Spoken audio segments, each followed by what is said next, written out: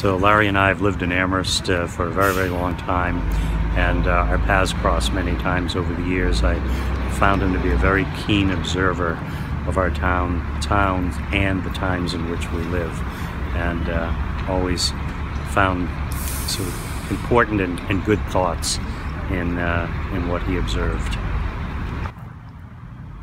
I'm Cinda Jones.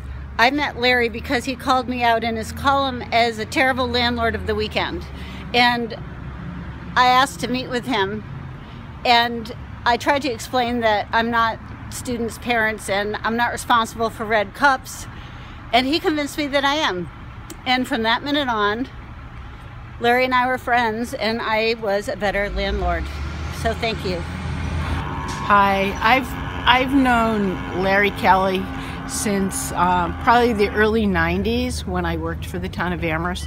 Larry was a member of the Amherst Redevelopment Authority at that time, and I got to know him and work with him, and he always did his homework, he always participated, and he was really great to work with. And now, as a member of the Amherst Select Board, Larry sits in the front row at almost every select board meeting, and so, you know, whether I agree with Larry or disagree with Larry, he was a presence and he was a force, and I'm going to really miss him sitting there in that front row.